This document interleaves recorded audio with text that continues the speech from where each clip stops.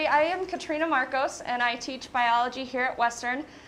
This is my 10th year here at Western, and it was, actually Stacy doesn't know this, but this was really great timing because this is actually 10 years since I defended my master's thesis, which was on zebra mussels, which is an invasive species. So I've got some stuff thrown in there on zebra mussels because it took up about 3 years of my life, so I figured I should talk about it. So I do require audience participation. So how many of you have heard of invasive species, the term?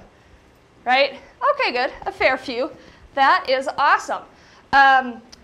The problem we get into when we talk about invasive species is that they are called by many other names. Okay, here's just a list of a few things that invasive species can be called. Introduced, exotic, noxious is one of my favorites. Not obnoxious, but we could throw them in that category as well. So we get a lot of distribution of vocabulary in regards to invasive species. I'll try to call them invasive, but it all depends on your area of expertise. So individuals that study plant ecology probably call things weed or noxious. If we're talking about aquatic, which was what I worked on, nuisance species was kind of the preferred term. But all of these things refer to the same thing, an invasive species. But we do have a common definition of an invasive species. And again, you'll see they use some of these other terms that I mentioned. So these are things that did not originate in the area that they are now found. Okay, they got there some way, some shape, some form, and we'll talk about those ways in just a moment. So they have to get there to wherever we're looking at them in, and they have to cause a problem. Okay, usually we don't notice things until they cause a problem, and I'll mention something about that when we get to talking about management in just a minute. So they have to cause a problem. One of which is economic issues. Okay, so they have to cost somebody money to draw somebody's attention to it. Or environmental, okay, which is really the deep down heart of it. But also, we notice when these things cause harm to human health. Okay, so I don't know if we rank these at all, but you know, causing harm to human health and costing us money are two big reasons these things get noticed. So we talked about, or I mentioned what an invasive species is, but what can it be? What types of organisms can be invasive? And the answer is anything. Okay? These can be items found on land, which are terrestrial, or they can be in the water, which are aquatic. And we can have many different types. These things can be vertebrates, invertebrates, plants, and even diseases. Okay, so there are two Wyoming examples of pathogens and diseases I'm going to get to at the end. So really, it can be anything. And again, it has to get to a place where it didn't come from, and it has to cause some problems. And just to reiterate here, these were all things within that definition of an invasive species from that particular executive order. But I want to point this out. And this is data from, oh, my pointer, there we go. From 10 years ago. 10 years ago, the estimated annual cost for managing and dealing with invasive species was $138 million, and that was the low end of the estimate. And so you can imagine that 10 years from then, this is likely increased, okay, given a couple of human participation issues that we're going to talk about. Ecological effects. Okay, so I said that this is kind of the root of the problem, right? When we talk about something getting to where it shouldn't be, they can displace native species. Okay, so something that evolved there for hundreds and thousands of years is now outcompeted by something that is better at what that native species did. Okay, it can disrupt communities. So not just one species, but let's say an invasive species alters the habitat that another organism might live on or in or feed off of. Okay, so not direct competition, but these things can also alter the lifestyles of other organisms. This is a big one. This feeds back into our economic effects. Right? We can decrease livestock production. Okay, people lose money. Nutrient and water cycles. And then organisms or species that are already threatened or endangered, if they are presented with another hardship, okay, this can have even more detrimental effects. So invasive species can get to where they didn't come from a couple of different ways. There are natural pathways. Okay, so think about the flow of a river. Okay, some plant species may break off and travel downstream. Okay, that's a natural pathway. But we concern ourselves mostly with our human pathways. Okay, and this is a not necessarily all-inclusive list, but we're going to talk about a couple of these examples when I talk about some specific species. So in our area, in Wyoming, recreation becomes an issue. One species I'm going to talk about towards the end travels in firewood. Okay, so people go camping, they take extra firewood and they go to their next campsite. Okay, that can cause a problem, and it's not something that you would normally think of or think about. Illegal stockings, we have an example of that I'm going to talk about. And this is kind of indirectly, but pathogens spread. So let's say that invasive species has a disease that non-natives would be susceptible to. It's not necessarily that the pathogen is invasive, but that that spreader, okay, would be contributing to that non-native species getting that disease. This is a great one. I don't know how often this happens because we do have fairly strict protocols for what we do with species or organisms once we're done with them. Okay? But if we think about all of these human pathways, do you think there are rules guiding these issues when it comes to organisms or anything? Tice, you're nodding your head yes. That's what you get for coming and being in my class. You get called on. Absolutely, but think about what has to happen, right? So if this is illegal, okay, if moving firewood is frowned upon, someone has to get caught doing it. Someone has to be punished for doing it. And if we think about it, the punishment usually has to be worth it, right, in order for people not to take that risk, right? So someone has to get caught. These laws have to be implemented. So all of these things play a role in maybe preventing these human pathways from happening when we know they can. So not all species or species that might become invasive become invasive. There are steps to the process, okay? And the first step is introduction. So something, again, has to get to where it's not supposed to be, okay?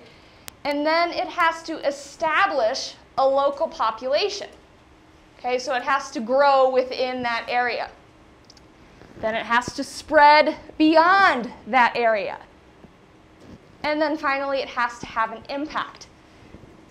So you might have species that are introduced but don't become established, or become established and don't spread regionally, okay? So you can have species that get disrupted at any one of these steps, okay? If I were to pose a question, remember that $138 million I mentioned, okay? Where do you think effort should be focused if we're going to save a little bit of money in regards to invasive species management? If you had to guess, what step would you try to prevent? Introduction, absolutely. Okay. Has anybody ever heard the medical adage, the best protection is no, that's right. The best protection is early detection? Same goes for invasive species.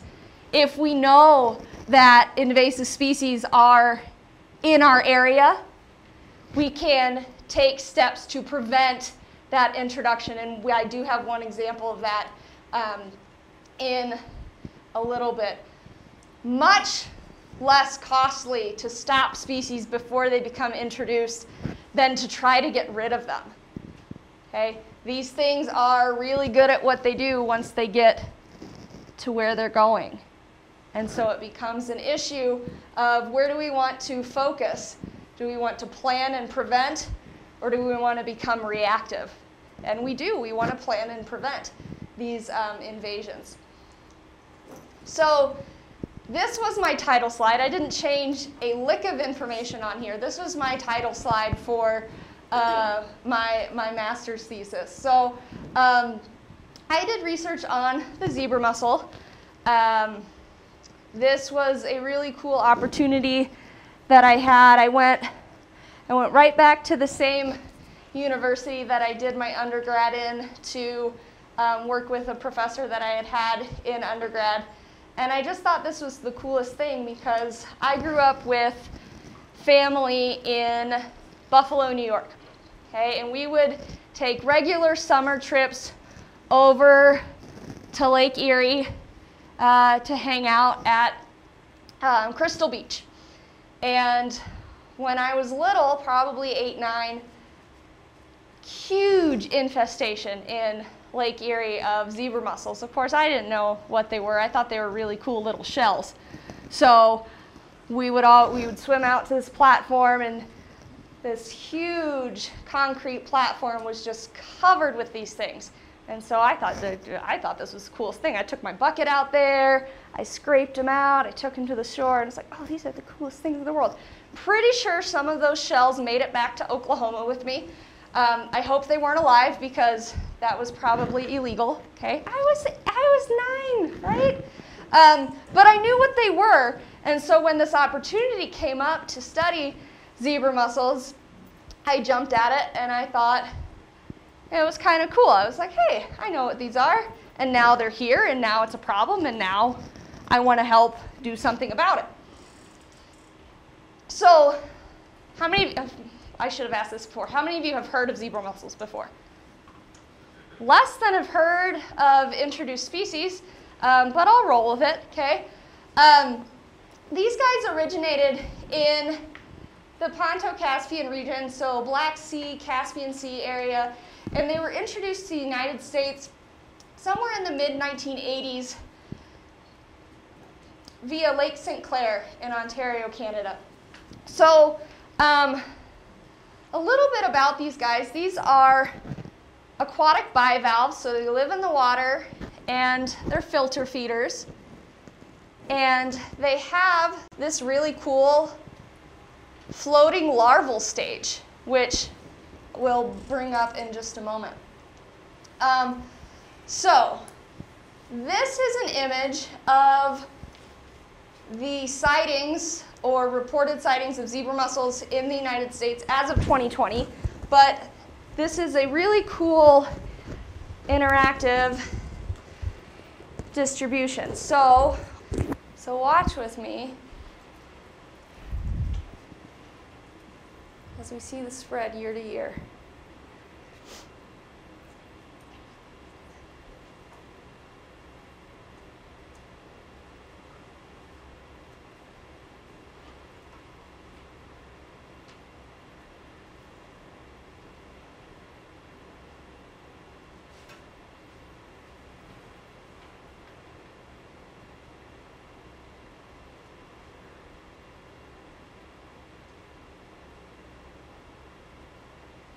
Man, we did really good keeping it in the east until about, what, 2000? Let's find that year again.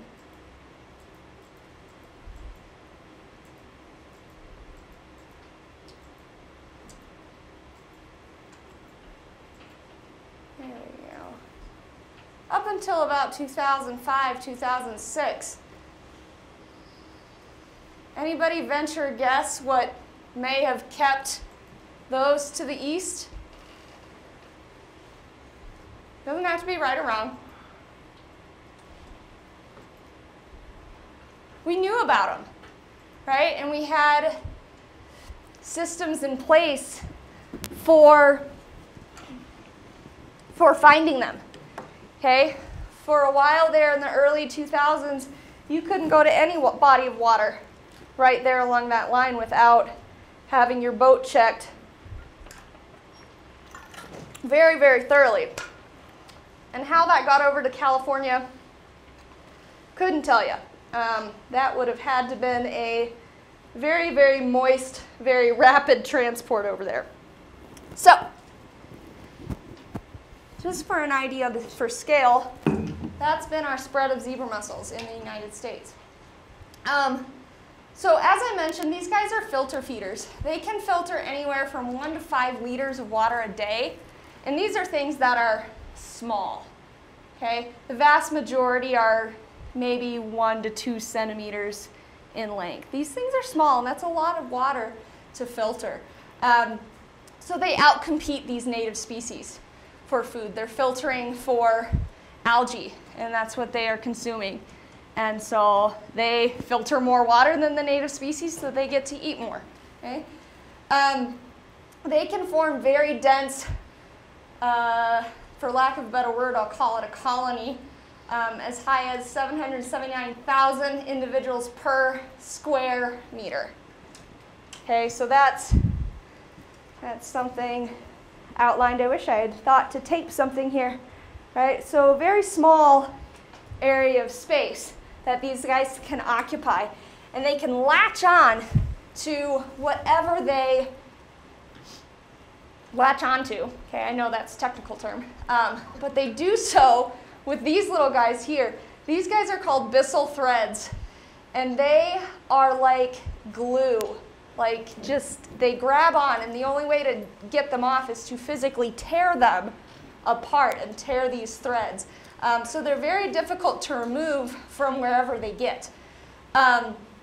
They do have this planktonic larval stage, which allows them to float in the water, which helped them get over here. They were brought over from that Caspian Sea region in the ballast water of a ship.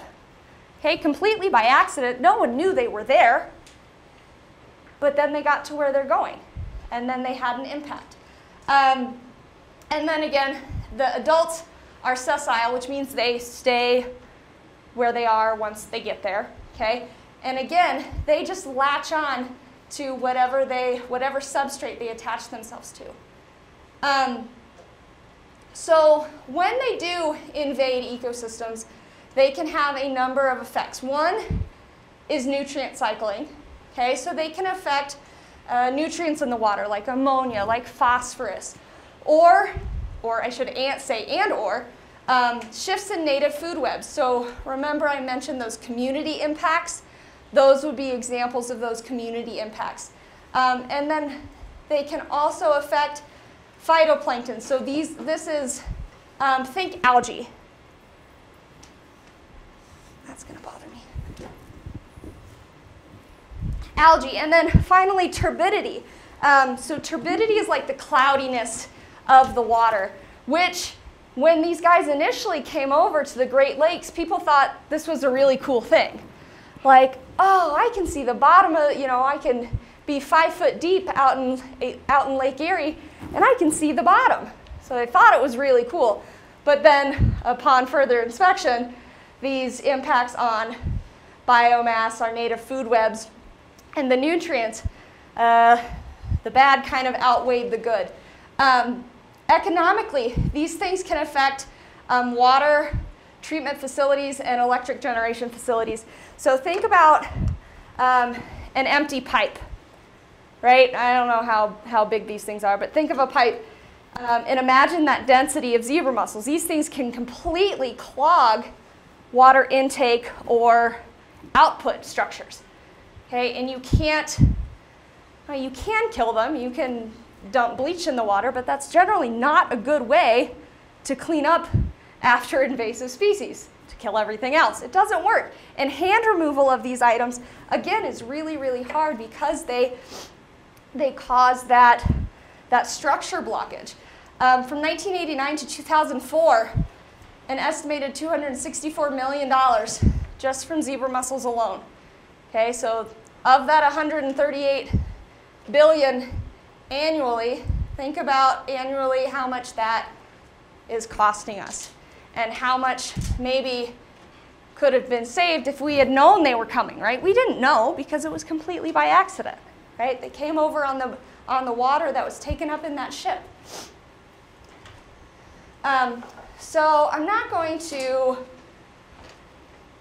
belabor the rest of my master's degree research, but I'll tell you a little bit about it. So I wanted to look at water quality and plankton communities. So in Oklahoma and Kansas, lots of reservoirs. And up until 2000s, a lot of research hadn't been done on how zebra mussels would affect reservoirs. Reservoirs differ from natural lakes in their rate of turnover, in their temperature, in their aquatic communities that make them up. So I picked a couple reservoirs and I built these things. Okay? Tell you a real funny story about, you guys know that spray foam that you spray to like seal cracks? That stuff's very sticky before it dries completely. Very sticky. And when it leaks out onto your lab room floor and you panic and you go to pick it up with your hands and you become covered in the stuff and you literally have to soak your hands in acetone to get that stuff off. So lots of blood, sweat, and tears went into these giant plastic bags. And what did I do with them? I put them in reservoirs. Put them in reservoirs and filled them up with reservoir water. Had about 50-50 with zebra mussels, 50-50 without. And then I waited. And I collected samples. This is a tool called the Secchi disc that allows you to measure turbidity, a tow net. This was to collect plankton samples.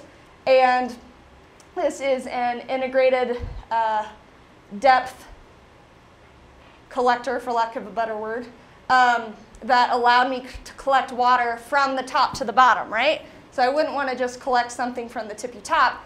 So I got to get in there and it was a well-mixed sample. Turns out I didn't see a lot of difference in the water quality, but I did see some differences with phytoplankton and zooplankton. But we had some issues with this research because in this reservoir, I didn't have this nice structure to hook those two. These guys were just literally floating out in the middle of the reservoir. And if you know anything about summers in Oklahoma, there's lots of rainstorms and thunderstorms. And so I had most of my wind field mesocosms go under. So we didn't get great results from this, but I also did something in the laboratory. and this was fun. So I did this 3 times with water from 3 different reservoirs.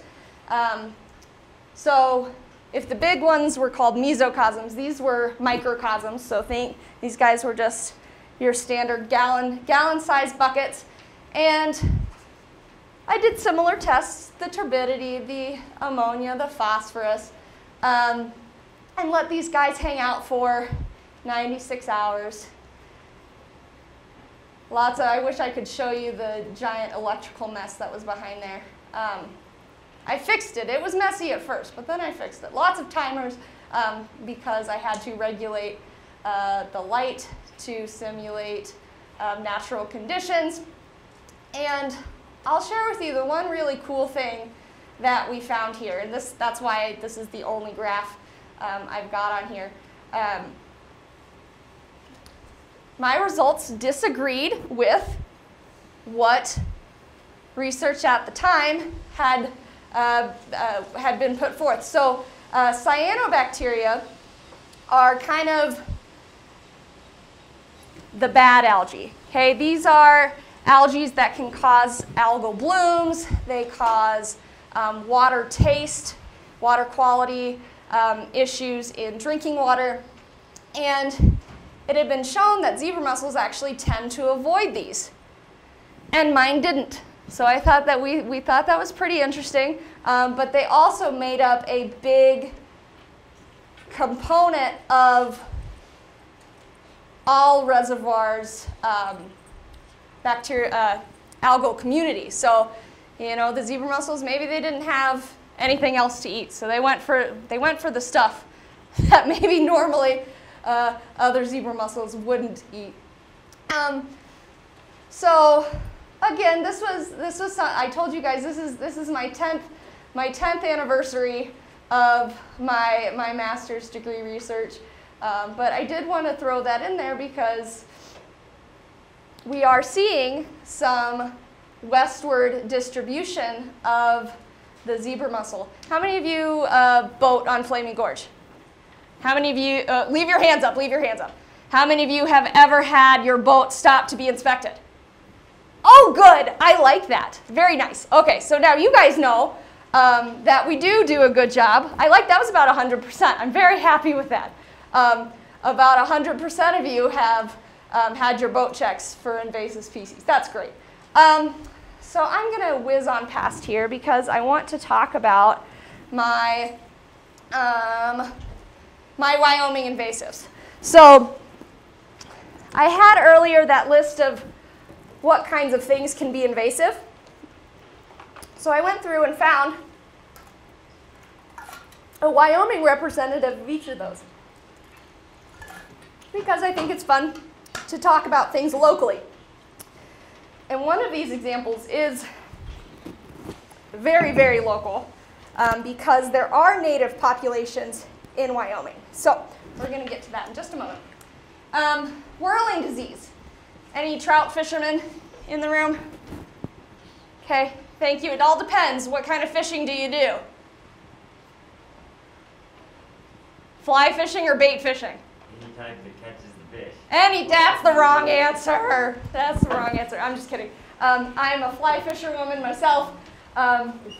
So whirling disease is of particular interest to my extracurricular interests. This is a parasite that causes skeletal deformities in developing trout and salmon. So it got its name, it kind of gets in there and destroys cartilage, and you can see the bent tail, and the little baby trout and salmon kind of display this characteristic. They swim around in circles. They can't get anywhere. They're obviously very, very sick. But it is native to places. And we first discovered it in Pennsylvania in 1958. How did it get here? Probably through imported trout. So essentially stock fishing. Okay? So some of those fish were sick. It comes in. It actually has a really interesting life history. It has the trout and salmon as a host, but it also, the way it's spread is through a worm that the trout eat. Okay, so these guys die, the parasite is released, the worms eat the parasite, and then the trout eat the worms. Okay, so in terms of this thing is, trying to be well managed, who do you manage? Do you manage the trout, the parasite, or the worm, right? You could really interfere at any stage, okay? And I'm not an expert in this, and I don't know what the experts are doing, but my logical brain says let's, fight it on all fronts. So this is our aquatic pathogen representative. Our aquatic plant representative is curly pondweed. Okay, that's a fun name, right? This is actually one of the if you guys are interested in learning more about invasive species, there is a list called the 5 most unwanted Wyoming aquatic invasive species. And this is included in the aquatic plants. How did it get here? Again, it was an accident. Fish stocking. Okay, so you had a bucket, some of the plant was scooped up, got delivered somewhere else. Okay, what does it do? Inhibits growth of native species, and this stuff can form such thick mats that people can't boat in the areas. Okay, and if they do boat, it can disrupt motors and things like that. So we don't want it where it shouldn't be. Russian olive. How many of you have seen a Russian olive in Rock Springs or Green River?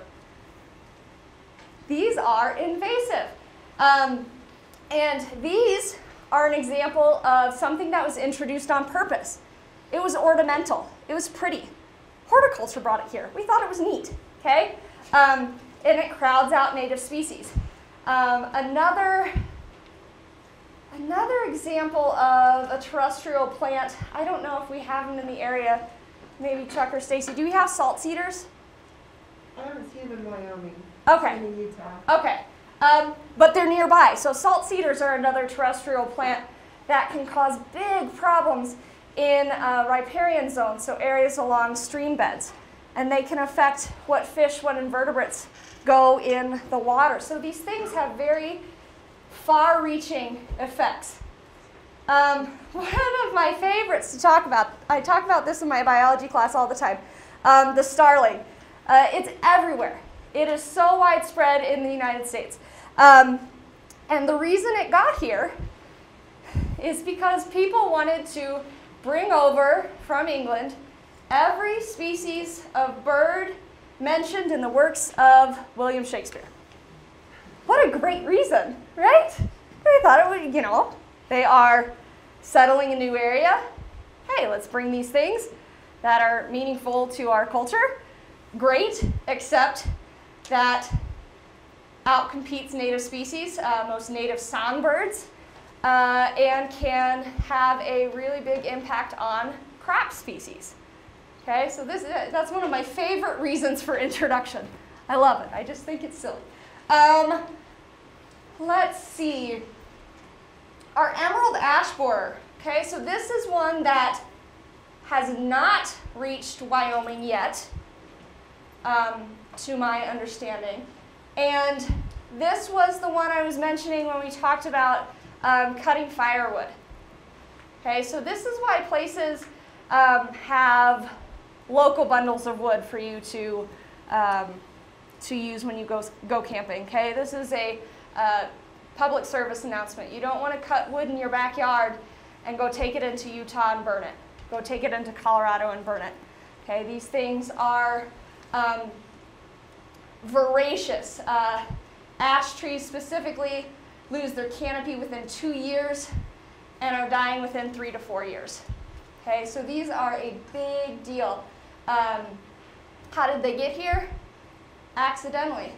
Okay, so sometimes we've got the silly reasons like Shakespeare, and sometimes we have the accidents. But now that we know they're here, and we know that they are in states that border Wyoming, remember I mentioned, where do you want to intervene? You want to prevent these things. Okay? You don't want to become reactive. I'll talk about another insect that is near and dear to my heart, the mountain pine beetle. Mountain pine beetle is actually not invasive to Wyoming, but it is a voracious pest. My husband and I vacation every year, except this year, obviously, at a working dude ranch in southern Colorado.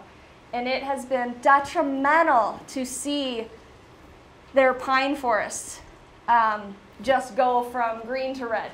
Every year there's a little bit more, a little bit more, a little bit more.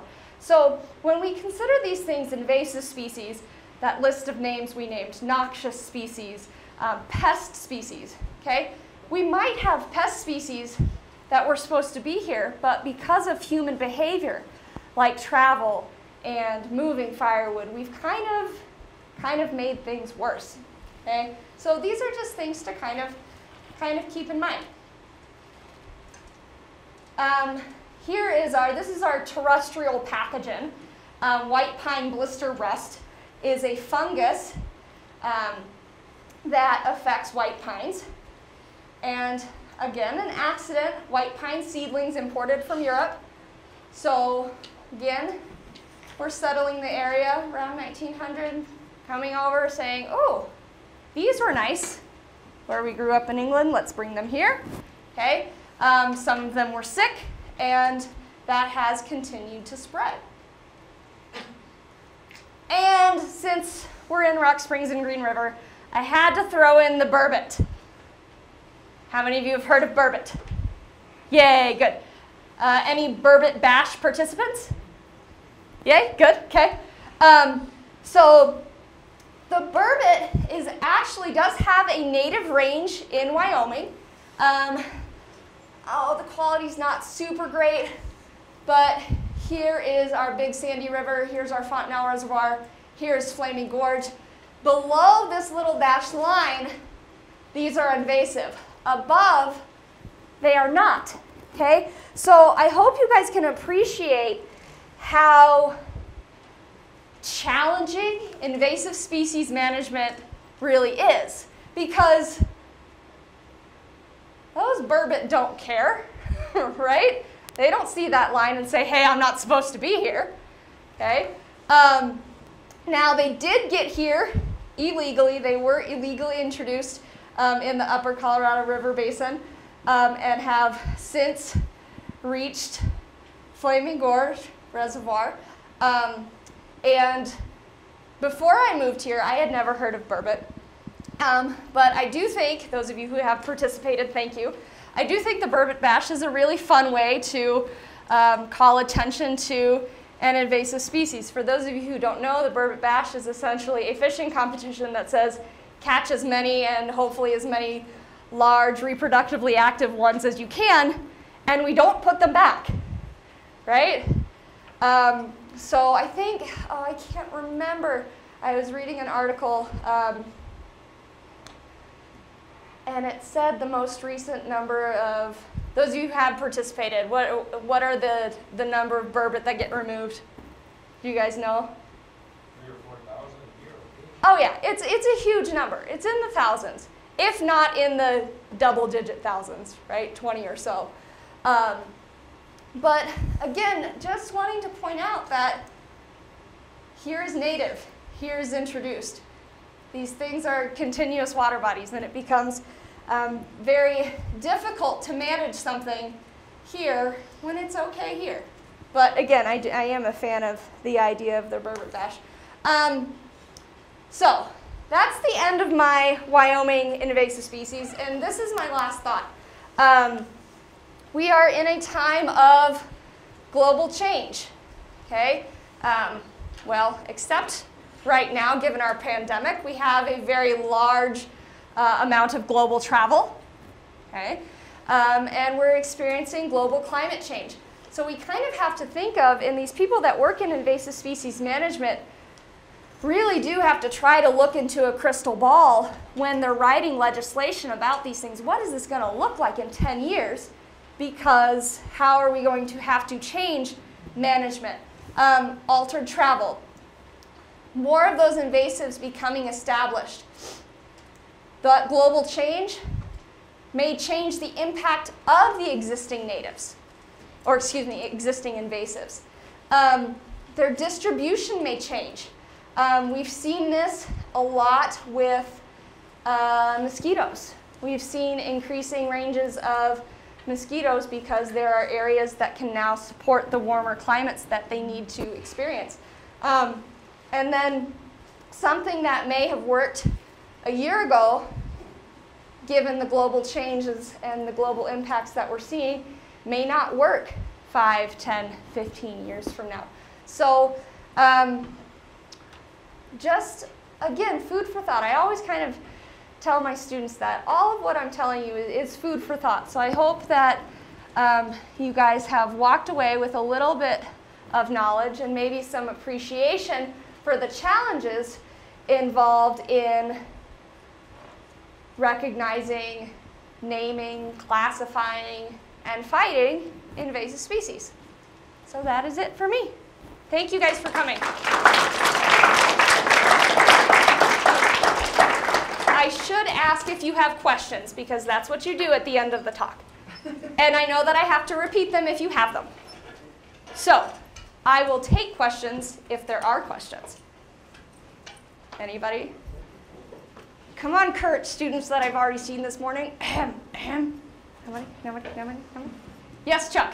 Okay, so it seems like there's less boat checks now as they travel around. Is that just because they found them ineffective? I have a couple of guesses. So I did my research in those reservoirs in Kansas. I never got stopped once. Why? Because they were already there.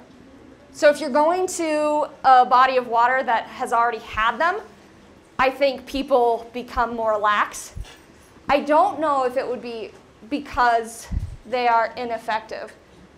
I honestly don't. I mean, it all depends. Are they checking every single boat? Are they checking? They may be ineffective because they're not checking every single boat. I know when we've taken our drift boat down below Fontenelle, you know, there's no one at that drop point.